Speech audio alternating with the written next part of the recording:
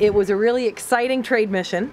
It was, we met a lot of old friends and we met some new ones when we were in Japan, Korea, and the Philippines. And really what we were doing was building on the momentum of the last trade mission, the jobs and trade mission that we went on in November when we visited China and India. And this mission was about attracting investment. And when we attract investment abroad, we create jobs at home. This is how British Columbia is maintaining itself as a safe harbor in really tough economic times internationally. And I don't think the impact of Asia on our province's economy can be understated.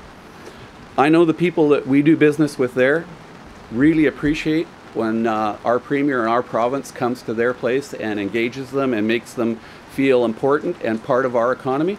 And on behalf of Imperial Metals and our shareholder, I'd really like to thank the province and the Premier for making that effort and visiting our friends in Asia.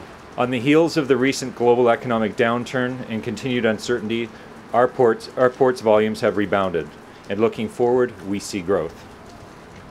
This is partly because of strong and decisive leadership by our senior government partners like Premier Clark. We applaud the Premier's successful trade mission to Asia that has generated a number of agreements that will further facilitate trade and strengthen the reputation of our gateway and the jobs that it creates. Missions such as these are not just about agreements, though. They're about building relationships. Lasting trade relations between economies depend to a great extent upon mutual understanding, trust, and regular engagement.